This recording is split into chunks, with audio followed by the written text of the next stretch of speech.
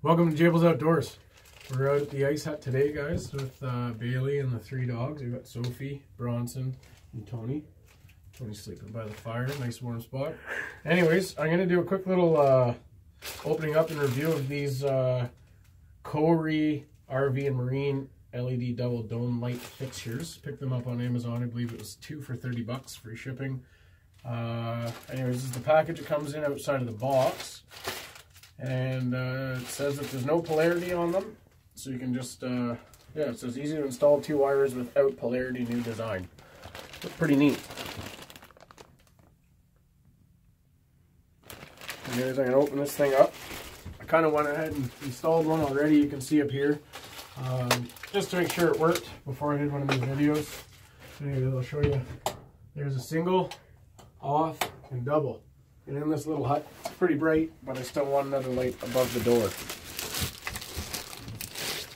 Alright, so the first thing that you have to do is you have to pop these lens covers off to get this plastic wrap off, because it is kind of buried inside the, see right here, there's a little tab, it's kind of clear. Just going to push that without breaking it, hopefully. There's one. There's 2.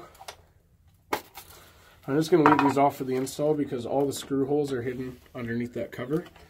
And you're going to want to use them to mount it. So during this time I'll wait until they're installed on the ceiling before I put those covers back on. So we're just going to put them aside for now.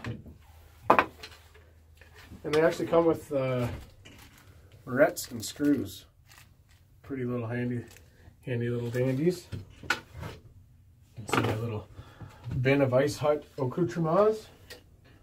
Keep an eye on those lines. Now I'm going to use this wire that I also got on Amazon. I don't think there's any labeling. No, I think it's 16 gauge. And again, these said no polarity, so it does not matter. You don't have to be conscious whether you're going positive to negative or not. I'm just going to twist them and tape them. Hang tight and I'll show you once this is done. Okay, so I got the wires all twisted together and taped up. I'm going to stick these up on the ceiling. I'm going to put this one a little bit more in the center of the room. There's one.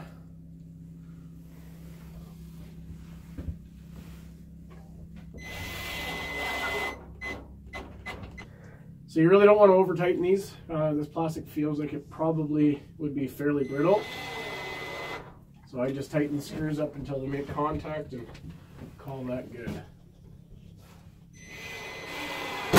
In a second I'll show you what I have powering these lights for my setup. Measure roughly what I'm going to need for wire. Alright, so I got this all twisted up. I kept my red to red, black to black. And again, these lights have no polarity.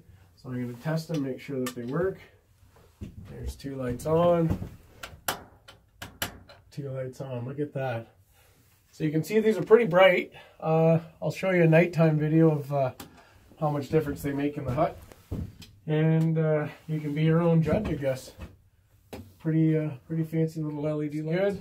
Time to put the covers back on. So you can just squeeze these from the front to reinstall them or to remove them. Actually, I just found that out. You don't need to get a screwdriver from the back. You kind of just give them a little squeeze and away we go. Again, it's a little bit slippery, but there you get the idea.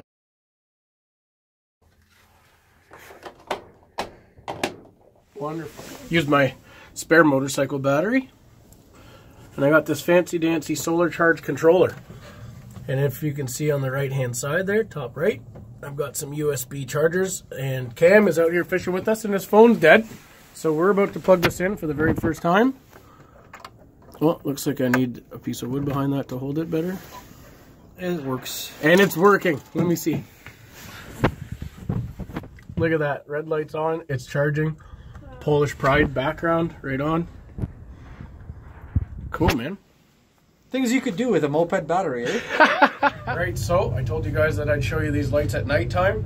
Take a peek outside. It's fairly dark. It's, what time is it? About 5:30 or so. Anyways, here's one light in the hut.